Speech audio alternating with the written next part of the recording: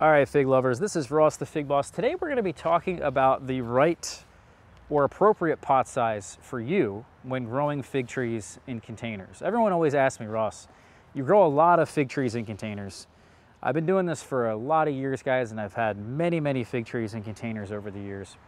And so this right here in front of me is actually a 1 gallon size. This is a 4x9 inch pot, or you may find them at a 6x6 inch size. And these containers here are really good for rooting cuttings, or they're going to keep the tree smaller and lighter so that you can ship it across the country. And that's typically what I do. That's part of my business. And if you're interested, I sell these trees on my blog, figboss.com, throughout the spring, the summer, and the fall. And you guys can go there and check that out if you're interested. So that's what this size is mainly for. They're not really for keeping them in this size or producing fruit or even producing cuttings. This is just to get them in other people's hands or to root them myself. And this is probably the final size you'll see here. This is about a tree that's about a 1.5 foot in height. And this is roughly what it's going to finalize into, because there's only so much room in these containers. And the amount of room and nutrients and water in these containers will determine the final size of your tree and the final productivity of your tree. So a general rule of thumb is if you want more fruit, you're typically going to want a bigger container. Now, how big of a container can you go? I've seen people grow them in 55 or 100 gallon drums. So think about that. This is only a 1 gallon size pot. You could have almost 100 times more soil than what's in this container.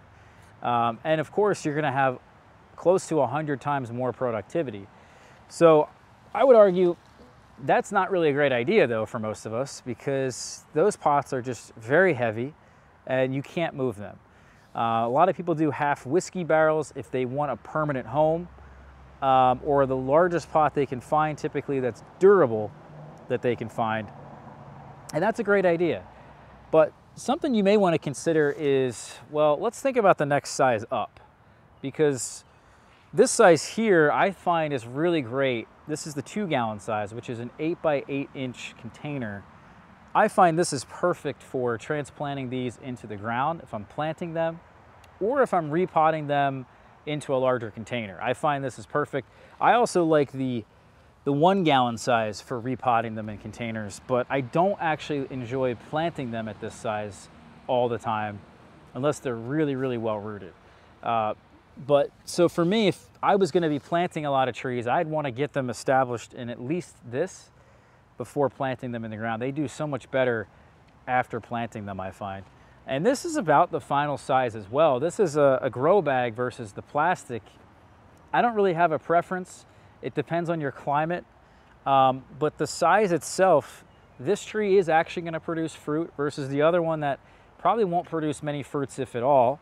And these will actually produce decent quality fruit, but you're not going to get many. And so maybe if I left it in this container next year, which is not my plan, but if I did, I could probably get maybe 15, 20 figs off of this, and that wouldn't be that bad. But again, the next size up, which I think you'll find very surprising, is this 3 gallon. And this is a 10 inch by 10 inch pot, roughly. And this tree is way more productive and can definitely produce, if you really know what you're doing, about 50 figs every year. The problem with these smaller pots is that they typically root out really quickly. So the pots get filled up quick and you might get really root bound in a short amount of time. And maybe some of you guys at that point may either want to do root pruning to maintain your tree in that container size, or you may want to just repot it into something larger or plant it in the ground. For me, I have not really too much of an issue growing these in this size long term, but I do find that if you're going to keep it in this size long term, you're going to want to do some kind of root pruning, maybe every other year, every 3 years minimum, to make sure that this tree is continually healthy and not choking itself out.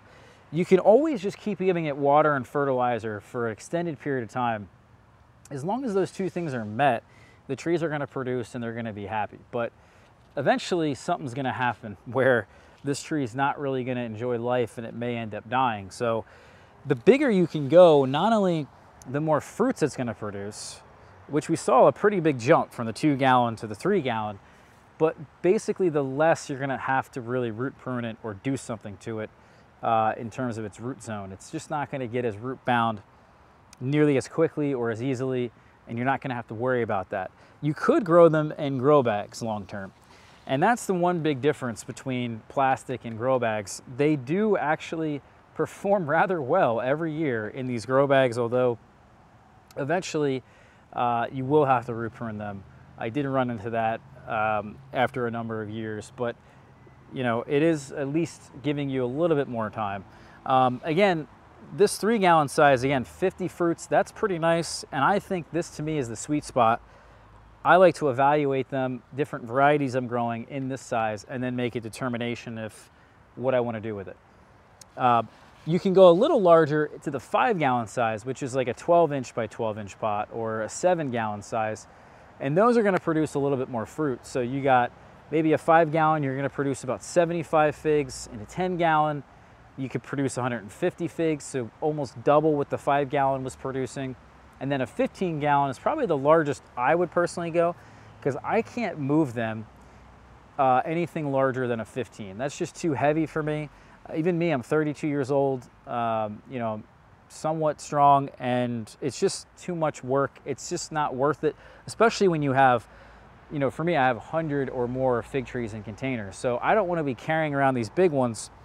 I like the smaller ones.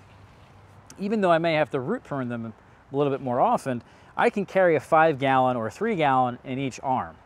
And a lot of us, that's the main reason why we're growing them in containers, is because we need to protect them throughout the winter. If you guys live in a zone 7, 6, or 5, it's going to be difficult growing them in the ground simply because of the winter cold. So I would recommend, if you are going to grow them in the container in those zones, go with something a little smaller, because you're inevitably going to have to move it somewhere. You're going to have to protect the fig trees every year in those zones when you're growing them in containers.